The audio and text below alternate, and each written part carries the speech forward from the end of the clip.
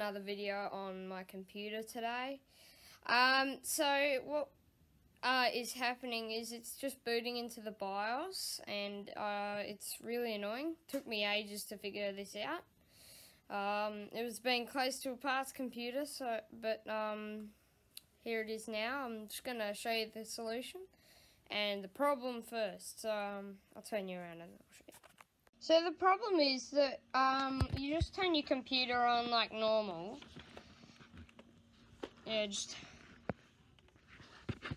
press the power button like normal, do everything like that. Then it comes up with my password because I put one there. Then it just goes straight to the BIOS.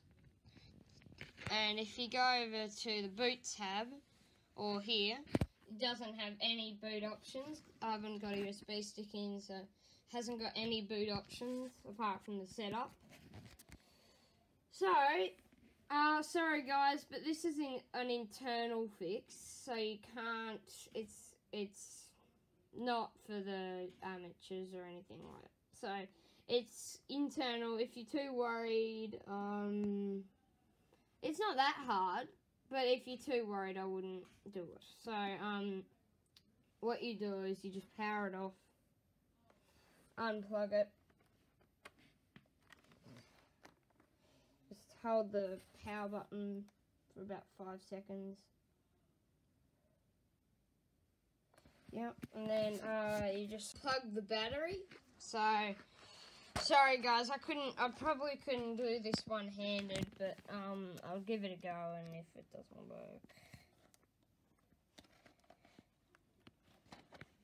there we go. Alright, so, discharge it when the battery's out. So, for about 5 seconds. Alright, so this is the taking apart bit. So the problem is,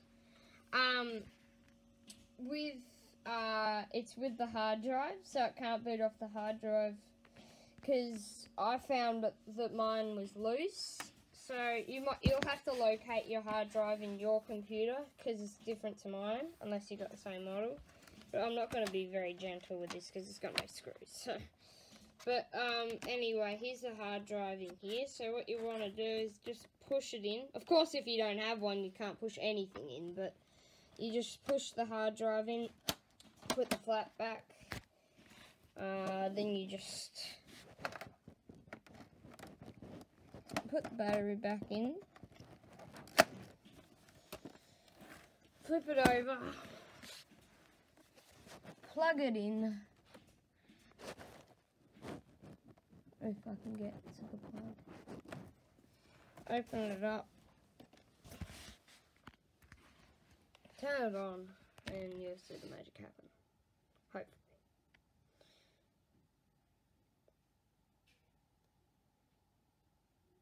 There we go. So now it's booting into Windows. I'll show you that it actually does work, and it doesn't just get to some step and then stop. But it should also work for the setup in Windows, because at the start it couldn't find any drives, and it's not one of those you have to download like things from Intel and stuff. That doesn't work.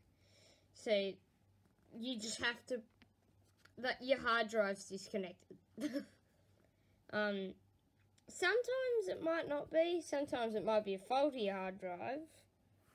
But, yeah, that's quite a problem. So, just get there.